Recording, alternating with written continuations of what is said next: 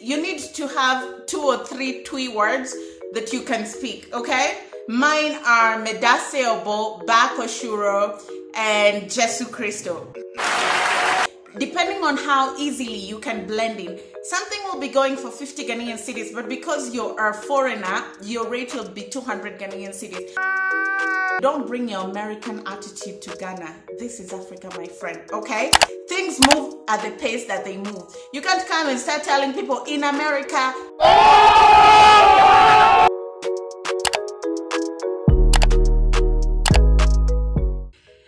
how you doing? Welcome to another episode of the vlog. My name is Ndiro Ganga. If you're new here, please subscribe, and if you're a returning subscriber, thank you very much for making time to be here. Once you subscribe, please write down below in the comment section, I subscribe, and I will respond to you and welcome you into the family, because that's how we do it here, and I respond to all the comments that you guys shared. Now, in today's video, we want to discuss something very important.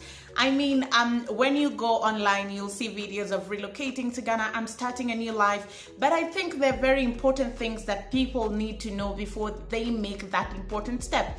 Think of this video as survival tips that you might need prior and when you move to Ghana. Number one is, when you're getting your papers, get multiple entry visas. Don't get a single entry visa, because that means that once you get in, you get out, you'll need to process your paperwork all over again. When you get multiple entries, then it means you can leave, you can come back, you can leave, you can come back, and that gives you that sort of ease to blend in, settle down. When you need to make a quick trip home, you can do it. I know of a friend of mine who took a single visa entry, and then when they left, it became really difficult to come back, because you have to start that whole process of processing your paperwork. So if you can, get multiple entry visa. Point number two, I'd say, when you're moving to Ghana, it's not the usual housing market where, like in Nairobi, you can land today, or any other place, you can land today and tomorrow you get a house and you pay your monthly deposit and that's it. In Ghana, you sort of need a year of rent. And I think that is something that you need to be prepared for when you're thinking about moving there. And also, when you're thinking about moving, even before you think about rent, you really need to know what neighborhoods you're going to stay at, how you'll blend in, what is in there, like what amenities are in that community. Is it close to the town center? Is it close to what you want to do? So you really need to be able to know, because Accra is really big, Central, East, the Greater Accra. So you really need to know where you want to stay. For example, I was telling a friend, I want to stay in Tema, and they were like, you know, Tema is Greater Accra. So as a journalist, it will be nearly impossible for you to do your work. So you really need to know the area that you're going to stay in. And also, you need a year of rent, or even 2 years. There's some landlords that take up to 2 years. So do your calculations and ensure you have that money. Number three, influencers, YouTubers. We show you the nice side of Ghana, and you can't use that as the gospel truth to inform whether you move or not. I always say, go to a country at least 3, 4, 5, if you can, even 10 times. Familiarize yourself with the place, know what works in that place, what doesn't. Can your children get an education there? Is the healthcare good enough for you? The transport system, other sorts of infrastructure, the social life. You really need to be able to answer all these questions to be able to know if it's a place you want to relocate. Because I know for some people, education is not a compromisable thing. And then you get there and you're like, maybe the qualities are not as good as you'd wanted, or healthcare. Because in certain countries, I mean, just everything just works smoothly. So you really also need to do that rec trip like 5, 6, 7 times, so that you're extremely familiar with what you are getting yourself into, so you're not shocked. You know, sometimes it's very discouraging when you've seen all the nice things on social media and then you land and then reality hits you. So I'd rather you go, reality hits you there, and then you make the decision whether this is something you want to do or not. The other thing that you need in Ghana are friends and links. I am the one, the way your son don't need. It's your friends who will show you around. It's your friends who will keep you company. Remember, you're leaving your whole family and your life and whatever you knew, whichever place you're leaving, to go and set a new life in Ghana. And also your friends are your links. Let me tell you, sometimes in some of these countries, you really need links. And not just in Ghana, in Kenya, in Uganda, in Tanzania, you need a guy who knows a guy. You need your driver's license. You'll need a guy who knows a guy. You need your residency permit, probably fast tracking your work permit. You need something. You'll need a local who knows somebody. And also, locals sort of protect you from that foreign rate. You know, like if you're going to the market alone and they see you're a foreigner, they'll charge you a premium.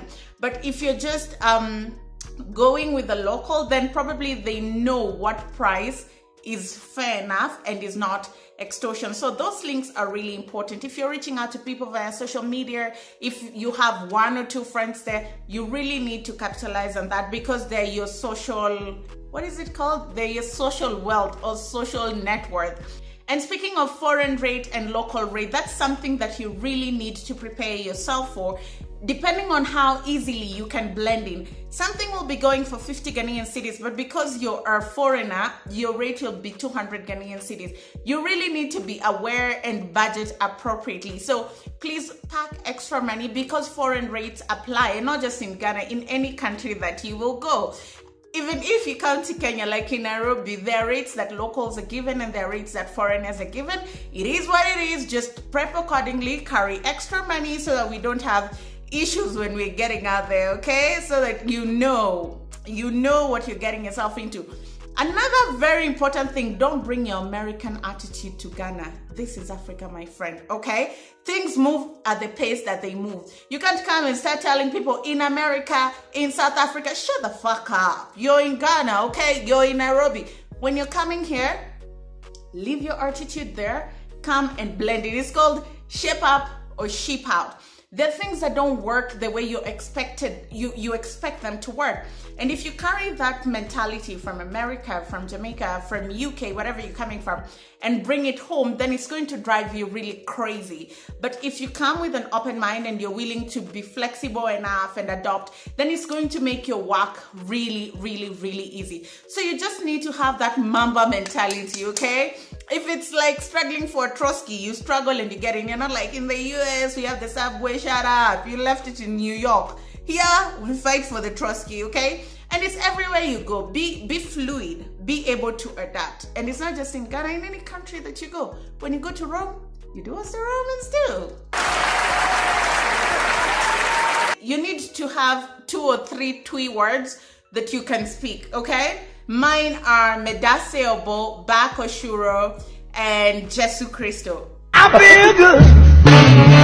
You really need those words. They go a long way. Oh, and Vim and Obar, and yeah, that's the most that I can do. That's the most that I can do. I mean, it really goes a long way when you can just tell somebody Medase Obo, you know? It's like they feel seen, they feel heard, they feel like you know them and you respect their culture, you know? My friends always laugh when I say Bakoshuro. They say I sound like a white woman.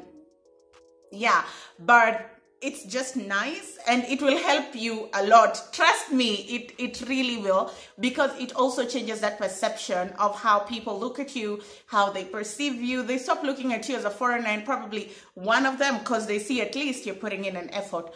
All said and done, Ghana is a great place. If you can do all these things, you'll be able to enjoy it. Do your rec trip, go see Ghana for yourself, be able to get a house, have your 1 year or 2 year rent in advance, get your paperwork right, multiple entry visa, ensure you have friends there, your social network, carry extra money, have local friends who'll shield you rather from that foreign rate, have hands-on skills, and most importantly, know how to say Medase Obo, Bakoshuro, Jesu Christo. Okay, guys, that's all from the vlog today. I hope you enjoyed this vlog, or you pick 1 or 2 things from this. If there are any Ghanaians who are watching this vlog, please tell us what are some of the things that most foreigners need to know before coming to Ghana, because sometimes you might just make that move blindly, and then you come and settling down is really difficult because there's so many things that you didn't know or you didn't prepare for. So the comment section is always open. I reply to all my comments, guys. I promise. I make time. The moment I see a notification, I always respond to it. Let's build a community, and I'll see you in the next vlog.